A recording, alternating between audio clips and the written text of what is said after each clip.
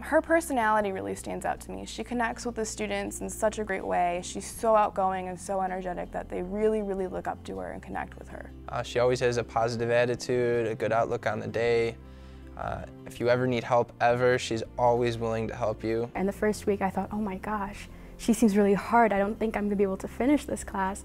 But the next week you found out how crazy and excited she is about science, and that made you feel a passion for it. The way that she has everyone involved and she's so passionate about what she does and what she teaches is really what makes her extraordinary. Remember that word? Intermolecular forces. I think the reason why I'm more engaged in her class is because she's a really nice teacher, and she, like I said, she has knowledge about the subject and she likes to teach that class. It seems like even though she's been teaching for a while, she still has that passion that she loves chemistry, and it doesn't seem like it's going to fade, and it shows when she's teaching us. One thing I really like is the way that she always has you involved in what we're learning.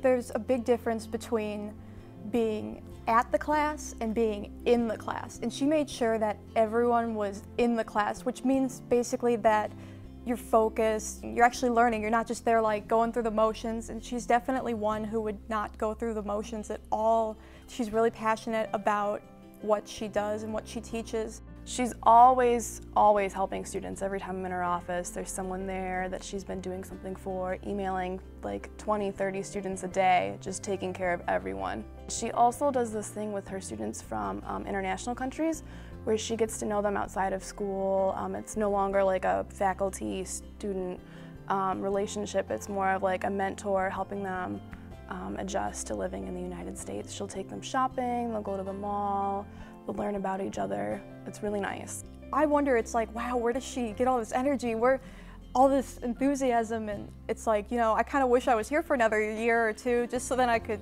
be a part of that again. When I came here, it was my first year and I was very nervous, but she made me like college and made me realize that if I put the effort in and if I enjoy things, I can actually do very well at them, and I really appreciated her for that. And I think that truly she deserves this because she is a very good teacher.